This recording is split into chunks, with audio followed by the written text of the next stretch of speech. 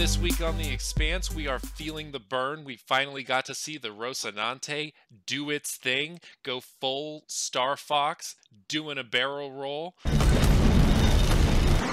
Do a barrel roll! What was his name? Prippy? I think this week's episode has been the slowest we've ever had for this season, but I think it shows what this show does so well. It can hit all the beats, the fast ones and the slow ones. We essentially had an emotional teleplay this week. Yeah. And, it's excellently done, and it's really setting up, I think, for a huge finale.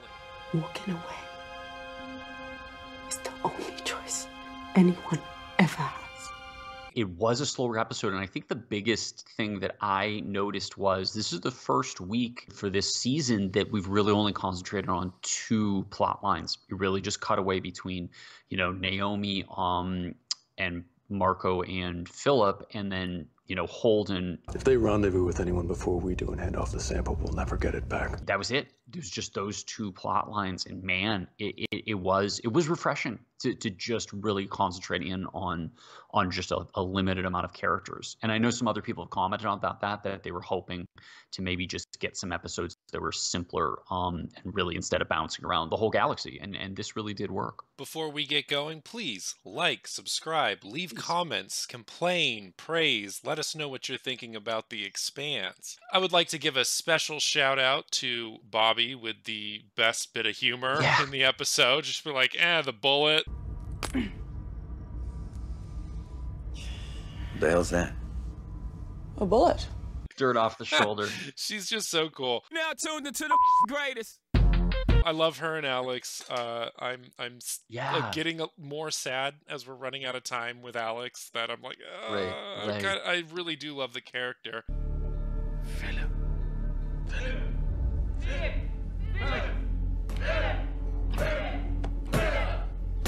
This episode, it culminated with this whole idea of who is going to win over, I'm just going to say, Philip's soul. You know what I mean? This was really the episode where it came down to, like, is mom going to convince him that he is being led astray, or is dad going to keep his thumb over him? Because we've seen who the real Marco is. This is not somebody that you want probably raising a child.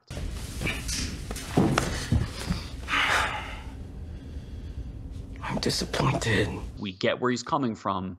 That there has been suffering by the belt, but he's been showing his true colors, and then showed them especially in this episode where, he just completely destroys his son's self-confidence in a real crucial moment so that he can control him more, and so we see these things happening, and Philip doesn't really fully know what's happening.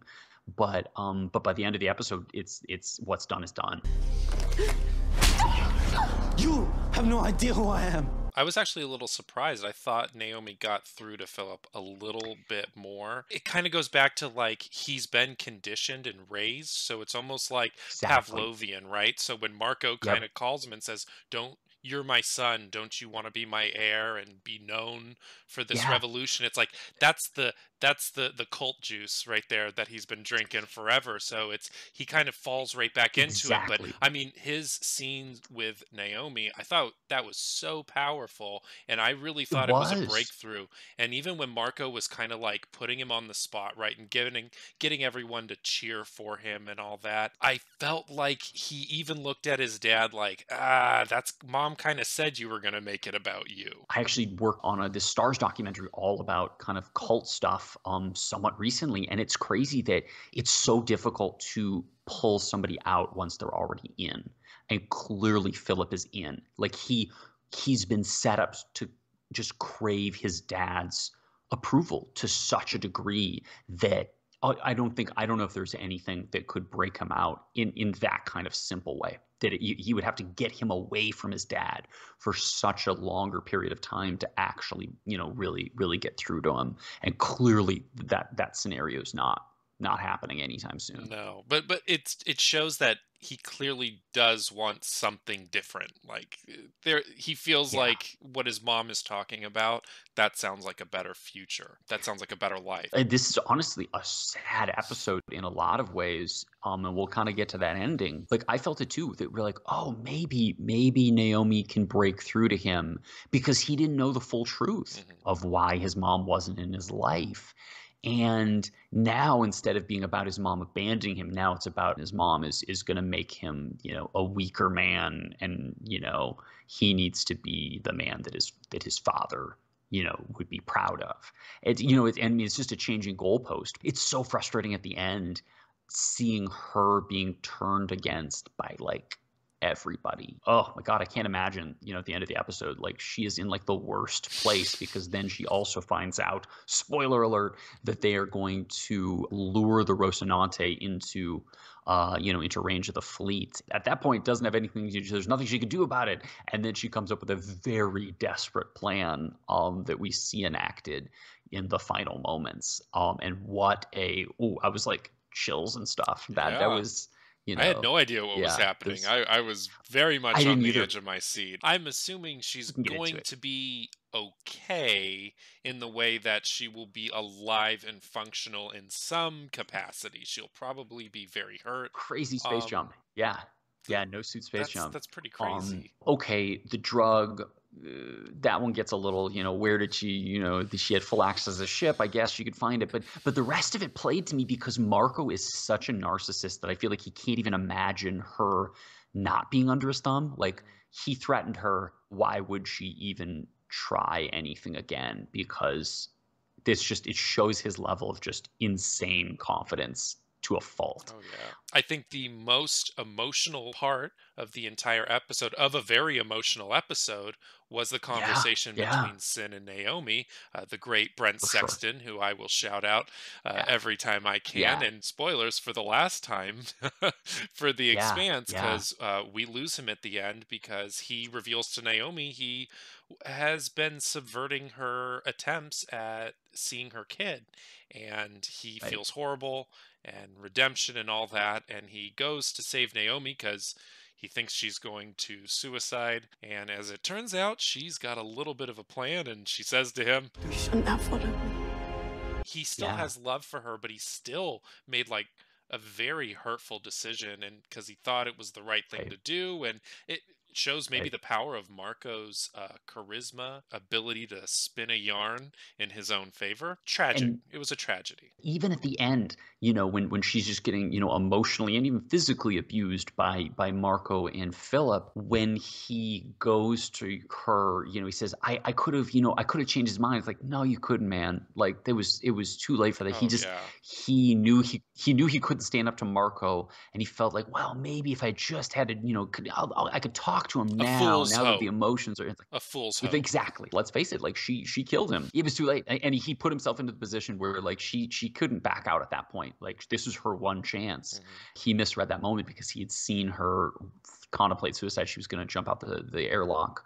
His guilt, earlier in life. That's the tragedy, is his guilt. He ran there because he felt guilty, didn't want her to do it. I think it shows that like you don't really know her anymore. She's a different person, and like you're the type of person who follows Marco, and you still don't understand because she's the person who won't follow him, and she's also the person who doesn't give up and who will fight for her family. Even Philip, he just doesn't know it yet. It's powerful stuff. I've really I've always liked Naomi, but this season she's had some really powerful scenes, and they're really kind of hitting home to the heart of her character, and it's been very enjoyable. They could still blow up that ship if they want to. It's not like she's, very far away at this point. We're getting speculation time here, but, I wonder if Philip will step in again, and, would his dad try to destroy the ship so that she can't warn Holden?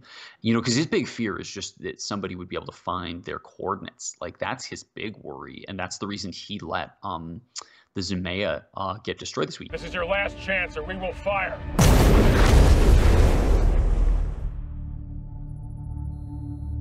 He couldn't go help them because then, Holden and the rest of the Rocinante crew would know where they are, and they could get that information maybe back out to those that could come help. I mean, there's this weird calculated part, but there's also this side that, like, he clearly just wants to punish Naomi. You have to ask yourself, it's similar to the weeks past, is this the best strategic choice, or is this just his passions kind of taking over and making a choice? He's a sociopath or a narcissist at the very least, right? Yeah. And he loves the idea of himself being seen as this visionary, revolutionary figure who changed everything. He loves that.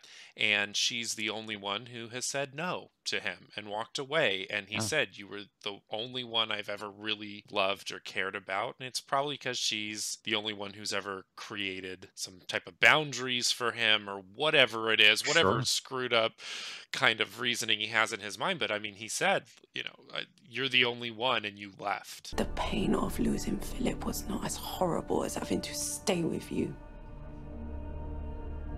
James Holden must be quite a man to keep a woman like you. She loves Holden because Holden's everything that Marco claims to be, everything that he thinks he is.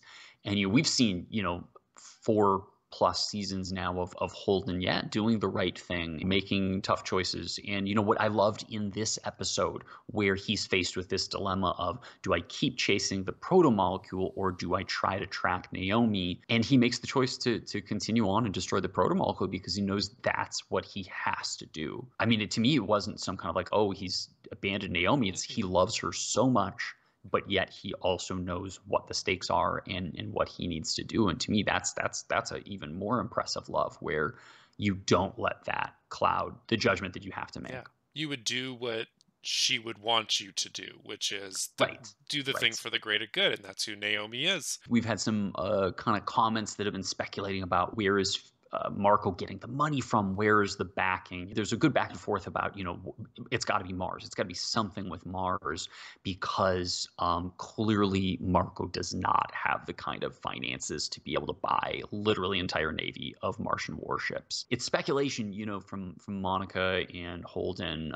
To me, it kind of confirms exactly that. It's got to be much higher up the chain, that somebody on Mars clearly, wants the protomolecule, wants a scientist that can work with it, that there's got to be a bigger plan in place, and they feel like arming a terrorist is not consequential in the greater scheme of things. I assume that is going to lead us into season 6. Again, we are not book readers. We are just enjoying this in a, peer or television appreciating kind of way. So, and we actually love, all the book readers have been so respectful to the experience of all the show watchers, and just kind of letting them have that first time experience with the plot. Yeah, I just thought it was funny that we did have people commenting about, how does Marco even pay for any of this stuff? And this episode specifically, they're like, he can't afford any of this. How is he? It must be Mars. I mean, they quite literally addressed those comments. I just kind of got a laugh out of that and thought that was super funny. I love that the people commenting on our videos are always at least a week ahead on their speculation. They're like, wait a second though. We're like, oh yeah, good point.